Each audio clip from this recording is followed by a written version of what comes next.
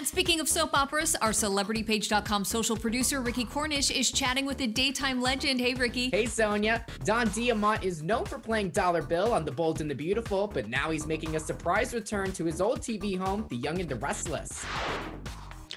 I have been giving this a little thought myself. Fans following Don Diamant's career since his breakout back in 1985 on Y&R as Brad Carlton. She's done with you, and so am I. And his role as Bill Spencer on The Bold and the Beautiful, which he's played since 2009. Well, you know me, Lauren.